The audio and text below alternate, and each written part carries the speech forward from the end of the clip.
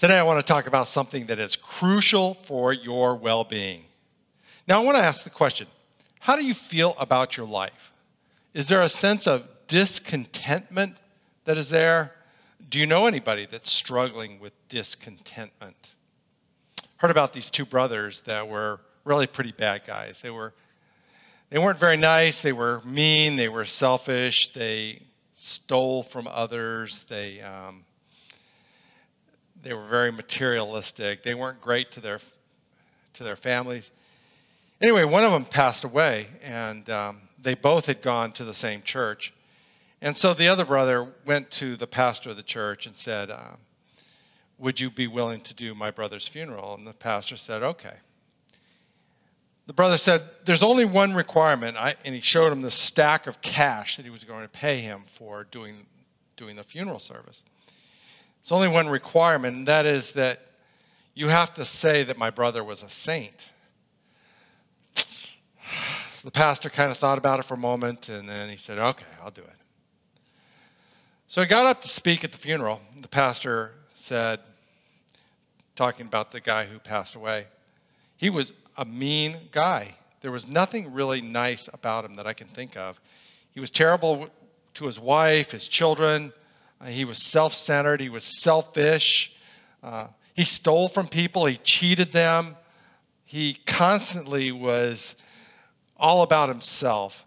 And when you talk with him, he'd only talk about his accomplishments. And I would have to say, though, that compared to his brother, he was a saint.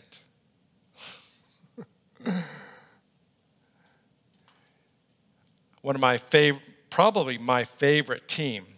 And I can no longer call them the Oakland Raiders. So I only refer to them as the Raiders. But my favorite team is the Raiders. And they're the most important player on their team is the quarterback. And the quarterback has done really well. He's been successful in a lot of different ways. His passing, he's probably one of the top 12, 13 quarterbacks in the National Football League. He's led a number of comeback wins. But there are plenty of Raider fans who are not happy with having him as their quarterback. You would have to say they're discontented with him. They would like somebody else to be there, somebody who's had a winning record, somebody who maybe had great seasons rather than good seasons. Now, one of the things I've discovered in life, and you probably have too, is that discontentment is not just found among sports fans, but it's everywhere. It's among the rich and the poor, the famous, the popular, those who are unknown. Discontentment can be found in families, at workplaces. Every ethnic group has discontentment. Every country, you see discontentment. But the problem with discontentment is that it's hard on us. It takes a toll upon you when you are discontented. I mean, it can lead to discouragement, frustration, family problems. Sometimes when we are discontented, we'll take out our discontentment on those who are close to us. It can lead to friction in the family. It can create problems at the workplace. Discontentment can have a tough effect upon us. When we're discontented, it can lead to high levels of stress, just trying to get away from whatever it is that we feel like is causing our discontent, depression. Sometimes even suicidal thoughts and suicidal actions can be the result of discontentment when it's taken us too far. What's interesting to me is that it doesn't really matter how successful you are. You can still be discontented even when you are wealthy, when you're popular, when you have reached your career goals. A classic example is Solomon, the king of the nation of Israel, who was probably as rich and as famous and as effective in his work as anybody who has ever lived. And yet in Ecclesiastes chapter 1, verse 2, he wrote, "Meaningless, meaningless, says the teacher." Utterly meaningless. Everything is meaningless. Discontentment. Now, when you look at his thoughts about how he did his job, how his work was, and how it impacted his life, he wrote in Ecclesiastes chapter 1, verse 3, "What does man gain from all his labor at which he toils under the sun?" He was discontented with his career, king of Israel, making fabulous amounts of money, and yet he wasn't happy with it. In fact, there wasn't really anything that you could say that Solomon was glad regarding his life. I mean, nothing seemed to matter to him, and he was just frustrated with how everything had gone. In Ecclesiastes chapter 2, verses 2 through 8, he wrote, "Laughter, I said, is foolish. And what does pleasure accomplish? I tried cheering myself with wine and embracing folly, my mind still guiding me with wisdom. I wanted to see what was worthwhile for men to do under heaven. During the few days of their lives, I undertook great projects. I built houses for myself and planted vineyards. I made gardens and parks and planted all kinds of fruit trees in them. I made reservoirs to water groves of flourishing trees. I bought male and female slaves and had other slaves who were born in my house. I also owned more herds and flocks than anyone in Jerusalem before me. I amassed silver and gold for myself and the treasure of kings and provinces. I acquired men and women singers and a harem as well, the delights of the heart of man." And yet, he wasn't happy with what he had. He was thoroughly discontented. In Ecclesiastes 2:11, he said, "Yet when I surveyed all that my hands had done and what I had toiled to achieve, everything was meaningless. A chasing after the wind, nothing was gained under the sun." You talk about a miserable individual. Solomon was it. And yet if you were to look at his life, you would say he had everything. Whatever we would think of as being a cause of discontentment, he didn't possess. He was the king of the roost. And yet he wasn't contented. Contentment is the great jewel of life. It supersedes all the other parts of life, because no matter what we do, what we accomplish, how great things are, if we don't have contentment, we're going to be miserable. I want you to consider Rachel. Now, Rachel, you could probably make a case that Rachel had everything she ever wanted in life, except for one thing. She had a great marriage, it seems. I mean, her and her husband seemed to be madly in love with each other.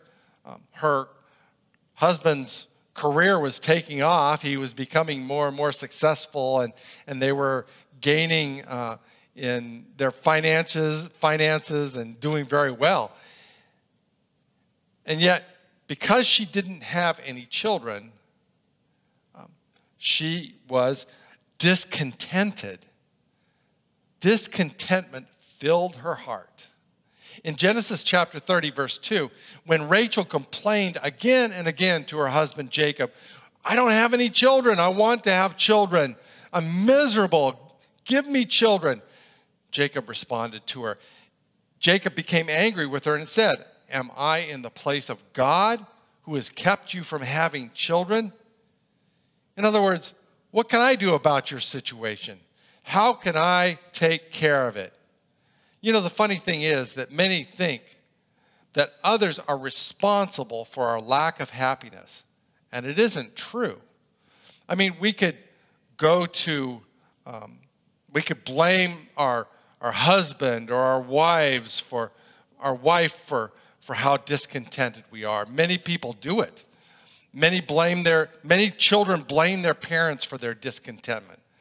Employees blame their supervisors or the owners of the company that they're discontented. Family members blame each other for their discontentment. People in church blame the church for the discontentment they have. Pastors can blame the members of the congregation for their own discontentment. I mean, it just goes on and on. People thinking that someone else determines whether or not they're going to be contented or not.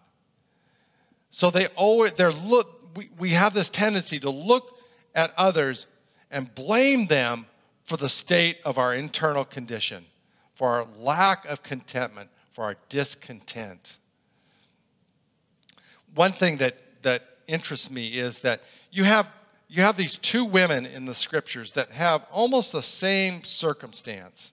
Rachel, who couldn't have children and was discontented, and Hannah, who also couldn't have children and was discontented. Both of them had husbands who loved them, but because they didn't have children, they were very sad, brokenhearted over their situation. Now, Hannah took a different path than Rachel did, because we find in Scripture that rather than blaming her husband for the situation, rather than looking to him to solve the problem she had with her discontentment, Hannah went to God. In 1 Samuel verses 10 through 11, it reads, "In bitterness of soul, Hannah wept much and prayed to the Lord. And she made a vow, saying, O Lord Almighty, if you will only look upon your servant's misery and remember me," you see how discontented she was? "And not forget your servant, but give her a son, then I will give him to the Lord for all the days of his life, and no razor will ever be used on his head."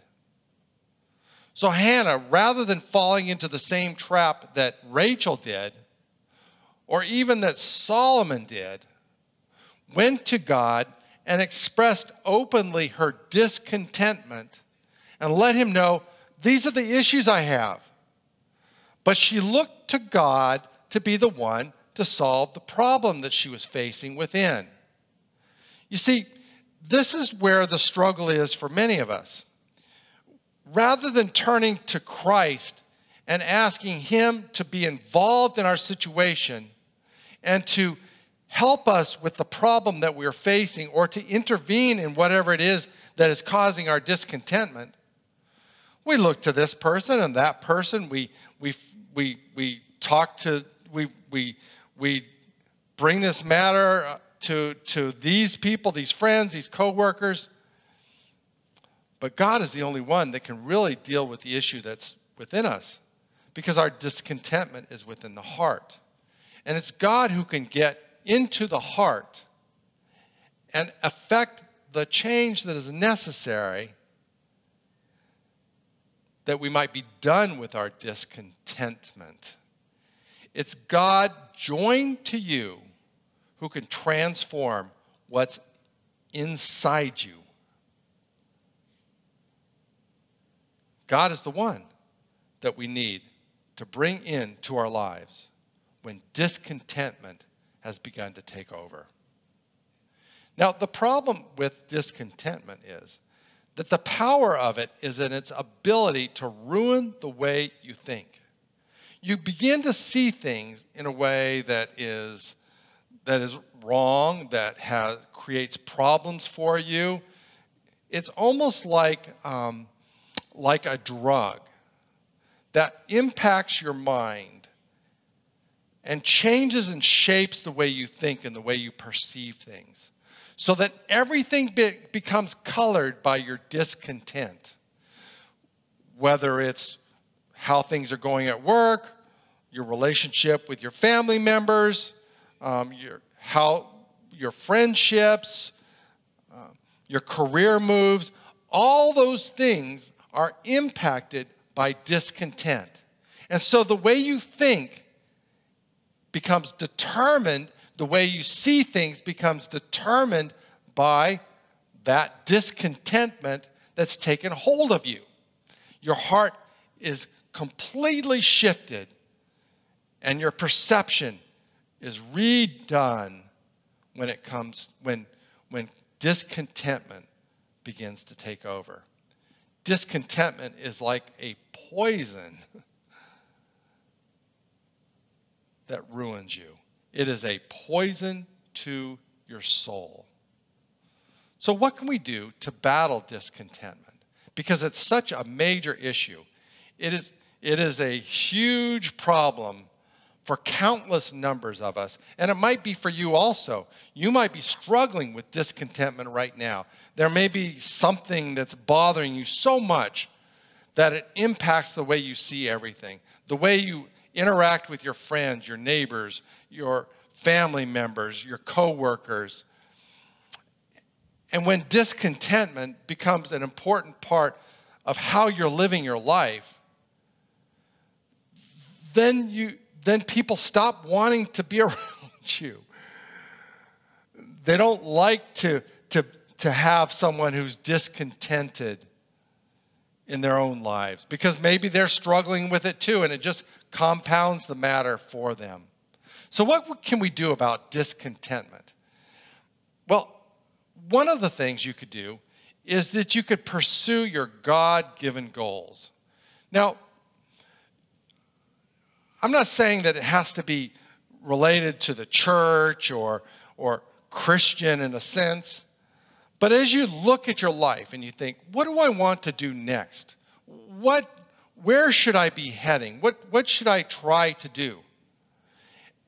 And you bring God into the equation of thinking about it. God will give you some goals, and it will help you with this matter of discontentment because your mind will be upon what you're trying to do rather than what's happened. The problem with discontentment is it makes the now become miserable and discolors and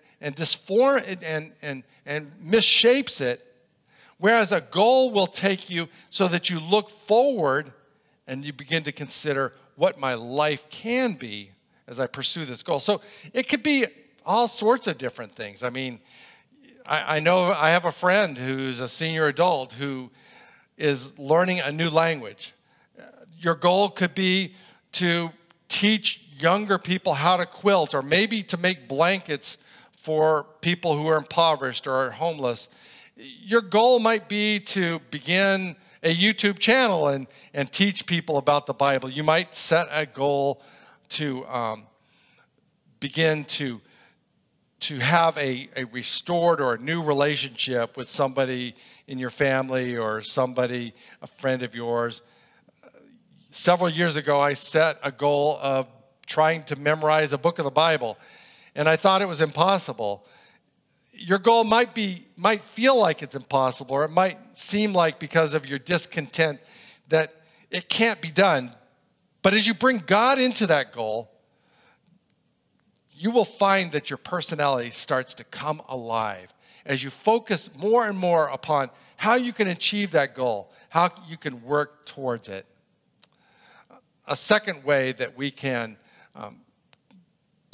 get rid of our discontentment or push it away or work through it is to make God the center of your thoughts. Now, the Apostle Paul tells us that we are to pray without ceasing. And that seems like an impossible kind of task. But he wouldn't have said that if there wasn't the possibility that we could actually begin to do it. Every godly person that I know has made it a habit to check in with God on a regular basis through the day. Now, I'm not talking about just like throwing mountains and mountains of prayer requests upon God and saying, God, deal with this, God, take care of that. God, spending lots of time just bringing your issues before Him. But just getting your mind thinking about Him. Doing this through the day. Thanking Him for various things that happen, blessings that you receive, good things that come your way. Telling Him, Lord, I need help with this issue, this work problem, this thing that's going on with my son. I'm having a struggle right now with communicating with my wife or my husband.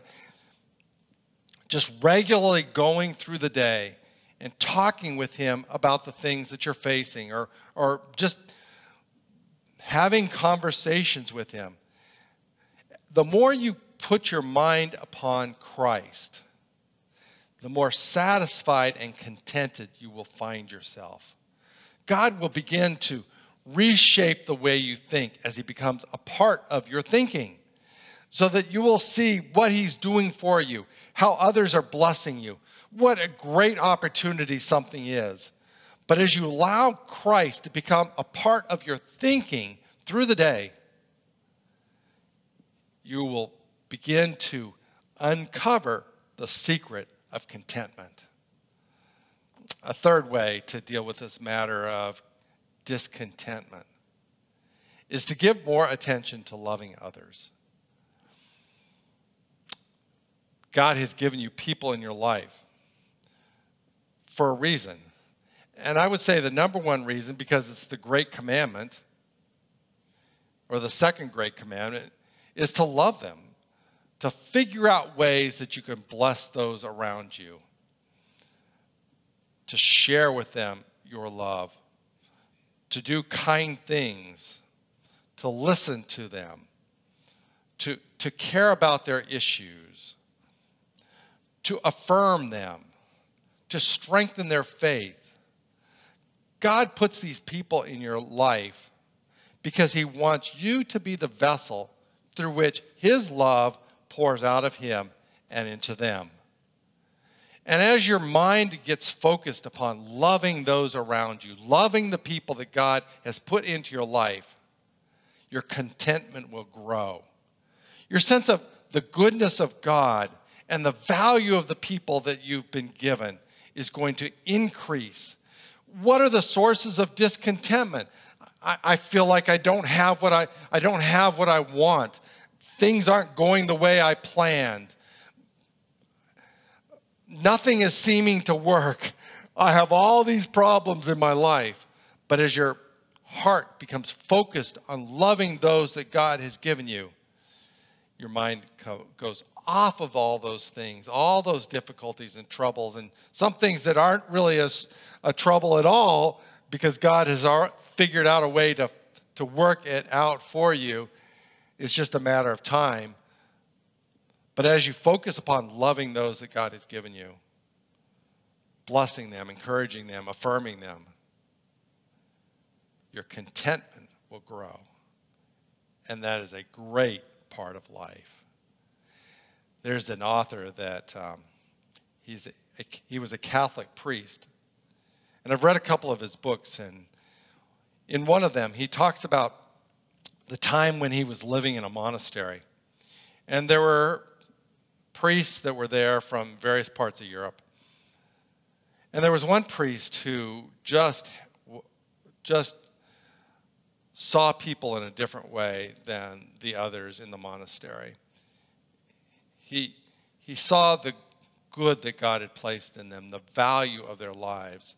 And I'm not saying that the other priests didn't see things that way also, but he was just at another level of appreciating the troubles and the difficulties that people have, and how some have had great traumatic experiences, and it has impacted why they react and respond to the way they do. But at the age of around 54, he discovered that he had terminal cancer. So he decided to leave the monastery and move to one of the impoverished neighborhoods of Paris, France. And he got a job as a night watchman. And when he would get off work in the morning, he would go to a local park. And it was not a very nice place to go. The people, the homeless, the drug addicts, the alcoholics that were there, prostitutes, men who were ogling the young women that were walking through there. The people just weren't good, what we would call good people. And he would sit on the bench, and then someone would come and sit and talk to him, and he would laugh and he'd tell stories, but he never put a single person down. He always encouraged them, supported them, blessed them. And this went on for several weeks. Various people would come and go, and they would talk to him, and they would sit on the bench. And one day there was this group of people that came, and they were all just talking, and the priest was there.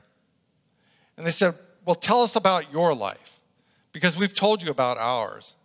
And so he talked about his early life and how he'd become a priest and been in a monastery. And it was funny. He said the conversations kind of changed. The swearing decreased. The ogling of the girls stopped happening. The drinking, the drug usage began to diminish. But after a few weeks, the priest wasn't there at the park. So everybody started wondering what happened to him. Turned out that he had died in his apartment.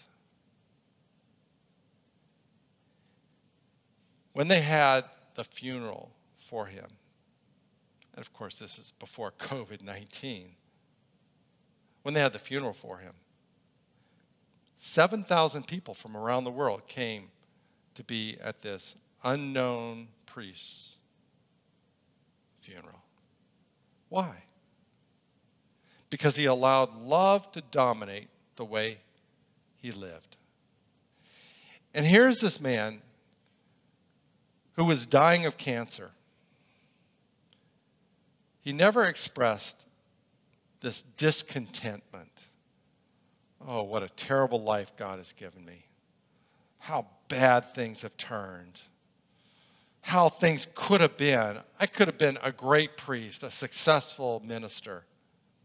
He never saw it that way because he was so focused on loving the people that God put in his life that he had contentment and he had real peace. What can you do this week? Keep your mind on God. Think about him over and over again. Or maybe you would set some goals with God in mind that would give you a new direction. Love those God has given to you. Let them be the objects of God's affection coming through you. Let's pray. Lord Jesus, we know that this salvation that we have that comes from you is beyond imagination. And we can't even begin to consider how great heaven is. How wonderful it is to have a God like you, to be loved by you, to be nurtured, provided for, blessed by you. God, help us to be good at taking our eyes off of ourselves and our problems and our issues and things that we don't have and what we wish would be, and put our minds upon you and those great people that you have given us. God, help us to be a bestower of your love. Help us to pursue the things that really matter, to give time to being in you. We praise you and we bless you in Jesus' name. Amen. Perhaps you've never put your trust in Jesus Christ as your Lord and Savior, and you'd like to do so right now. You say to him, Lord, I know that I've sinned. I've broken the laws that you have established. I've done things that have been wrong. And I deserve to be punished for all the bad that I've done. But God, I pray, I thank you that you died on the cross to take my sins from me. And I believe that you rose from the dead and that you're alive. And because you've offered to give me the gift of eternal life, I receive it. It's a great gift. Come, be a part of my life. Take over my soul and make me completely new. Join me that I might be born again. Thank you, Lord Jesus, for this great salvation that you offer. Thank you for giving me the gift of eternal life. And I pray this in Jesus' name. May God bless you. May He enrich you this week. May you find God's help and support and strength in everything you do.